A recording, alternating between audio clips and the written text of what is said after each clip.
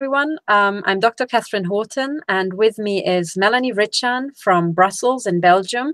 And tonight we are continuing the fundraising appeal for ICATOR, a human rights charity focused on measuring the non-consensual human body implants. And those of you who have seen the first fundraising appeal, we are very, very grateful. We are extremely grateful for the donations we've received. Specifically, I think Melanie would like to thank one donor in particular, and I leave that to her as the president of the organization. And today we are continuing it because we almost have the money together that we need.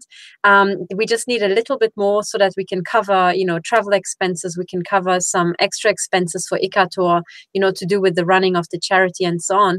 And and then the last remaining little bits for to get it up to what we need for the scanning. But guys, we're already 80% there. And, now we would like to update you on all the things that we've been doing. And we are hoping that you can use this video to get inspired, to take confidence, and also maybe to show your family and friends about what's going on in the world. So Melanie, first, I'll pass it to you before we explain what we've been up to so that you can thank our donor. Okay, yes, good evening, ladies and gentlemen. I'm very happy to be here. And as Katherine has already said, I'm very pleased to be able to confirm that we're almost there. And I would like to thank Anne in particular, because she has made this possible, that we are, as Katherine says, about 80% there. So that means we have about raised about 80% of the money that we need to be able to do the scanning in the controlled environment with the two professors we're working with at the university. So really, from the bottom of my heart, I would like to thank Anne in particular, and also some few other donors. We had a few little amounts, but I mean, I know that people make an effort. So sometimes we got 20 euros, 30 euros. I mean, we also would like to thank those. They're not forgotten.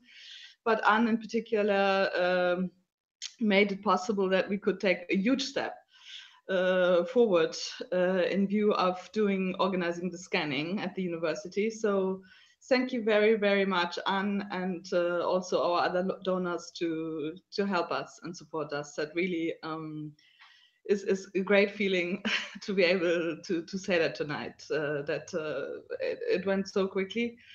And we're almost there. So this is why we're doing the second fundraising appeal tonight, in the hope that we will be able to raise the remaining amount so that we can really organize scanning as soon as possible. So yeah, this is the good news. And I, on behalf of ICATOR as president, would like to thank all our donors really cordially for this great support.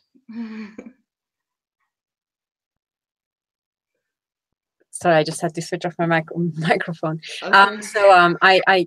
Yes, and one of the things I would like to say also for those people who are new joining us, maybe for the first time, you probably have no idea what we're talking about right now. So what we're talking about is incredibly large government programs to implant the civilian population covertly and non-consensually with human body chips. And probably many of you have heard that there are already companies. There's, for example, the Very chip, and that has been publicly discussed in the press, but there are many other types of chips that have not been discussed in the press. And there were, in the beginning, very large programs testing these chips and how they work on the civilian population without their consent and without their knowledge. And now it turns out that these big schemes have gone industrial. So it's on an industrial scale that people are being chipped against their will and against their knowledge, including children, including young babies. As a matter of fact, there seem to be plans to chip an entire generation of children. And it looks very much that these human body chips are to interface with computers through, for example, mobile phones, through laptops, through any WLAN or any sort of mobile phone communication. And this is an extremely serious, oops, sorry, I've just realized I forgot to switch my screen. I'm sorry, I'm doing everything manually, and I was also keeping an eye on the chat. So I'm sorry to the listeners, and I'm sorry to Melanie, because, the whole screen was on her. So I would like to show a couple of examples for those people who cannot believe that this is actually going on. because as part of our work for the joint investigation team as well, where we are running a criminal investigation into these things, because the police services refuse to assist the victims because these are government programs. As part of our work for the investigation team, we also have lots of evidence from other victims. And there's a new video footage. So many of you might know that in France, there's a court case happening that has, this as a theme, secret services and directed energy weapon attacks and entrapment and so on. And that's the case of Frédéric Laroche in Grenoble in France. And he has uploaded, or he already showed me this footage back in November 2017, but I was not allowed to presented publicly because it was his private footage. But now if you click on the link on my website, I should say I came here from my own website, which is stop007.org. Under news, you'll currently find the second link. The first one is a very good interview with our colleague, Dr. Millicent Black. And the second one is, it takes you to Frédéric's case. This entire case is about his court case and previous interviews. And here you will find a video where he is using different measuring devices to scan himself. So at first he uses the green Acousticom 2 to show that there are no backgrounds. Okay, I'm not going to show you the video, but he's got two measuring devices there. Number one is the green measuring device for the background to show that there are no backgrounds in his home. And the second one is a bug detector. And, he's going through, and then in the, here you can actually see that he's scanning himself and finding the body, the head chips and the body chips. And this is pretty much in exactly the same location as most people have them and most people find them. So this is what's so staggering.